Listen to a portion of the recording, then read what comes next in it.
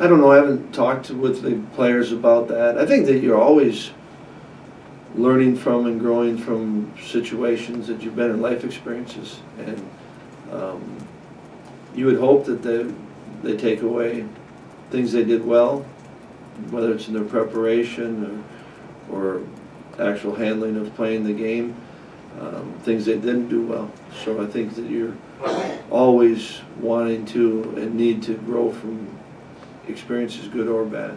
I'd hope not. I mean, I feel like that's been flushed and forgotten, and it's a whole new year, a whole different team, and a whole different style. So I mean, our whole thing going into this game is to prepare for Penn State and hopefully come out with a victory. I guess the score indicates that, we're pretty unprepared.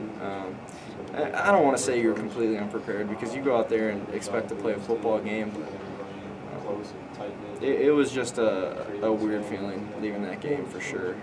Getting beat that bad, that's definitely not something. I mean, getting beat in general, but especially when it's by that much, you definitely don't feel good. We lost big. It wasn't a fun game at all, and we just got outplayed the whole game. That's what I'd say.